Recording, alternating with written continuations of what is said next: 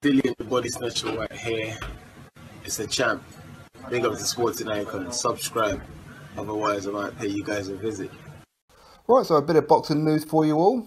As a result, Robert Helenius knocks out Erkan Teper. Now, for those of you who may not be too familiar with who these guys are, now, Robert Helenius, he got beaten by Dillian Whyte in a not a great fight where Robert Helenius, he started off quite well, but then kind of like went into retreat or survival mode against Dillian Whyte. And Robert Helenius was once pitched as the next Vladimir Klitschko to replace Vladimir Klitschko for like big guy, big Viking kind of guy, and with some pretty decent power as well. And Erkan Teper, he's from Germany. He's been done on a couple of occasions for PEDs, or at least it's a couple of occasions, I think it is. One of them for sure, which is when he knocked out David Price in 2 rounds, where David Price got hit and he fell into the corner of the ring and laid there out cold. That's Erkan Teper. Very, very big puncher, 19 wins, 12 of those by knockout. Well, Robert Helenius went to Germany, to Erkan Teper's home country, and sparked him out cold in 8 rounds.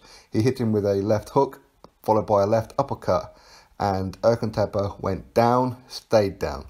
And this was for the IBF Intercontinental Heavyweight title as well. So Robert Helenius, he has had a couple of wins since that Dillian Whyte loss, where against some guy, I can't even pronounce his name to be honest with you, where he beat him, then he had a rematch with him and beat him again, both times on points. But he gets hold of Erkan Teper, who has a bit of a reputation of starching people, and Robert Helenius put him out cold. Literally put him out cold.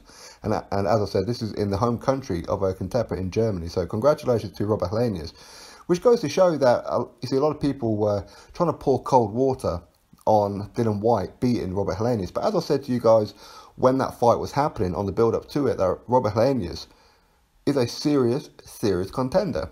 He's got all the tools in the world. He really has. Just that against Dillian Whyte, he went into retreat mode. And I think it's a case of he was maybe confident before he got in with Dillian Whyte, but once he realised that Dillian Whyte is actually bigger and stronger than first perceived, he went into retreat mode and survived the rest of the fight. And it's very difficult to fight somebody when they're just being defensive the entire fight on the back foot and keep on running away.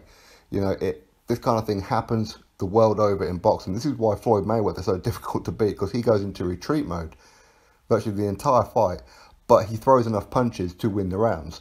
And Robert Helenius, he went to Germany and starched out Erkan Teper, where maybe Erkan Teper may have been the favourite for this fight, to be fair. So, yeah, Robert Helenius is back in contention for potentially a world title shot in the not-too-distant future. Of course, it won't be just yet, because for the IBF, you've got Hughie Fury going up against Kubrat Pulev on the 27th of October there in Sofia in Bulgaria. But, yeah, Robert Helenius isn't too far behind now, and he'll be ranked within the IBF now. So, anyway, congratulations to Robert Helenius.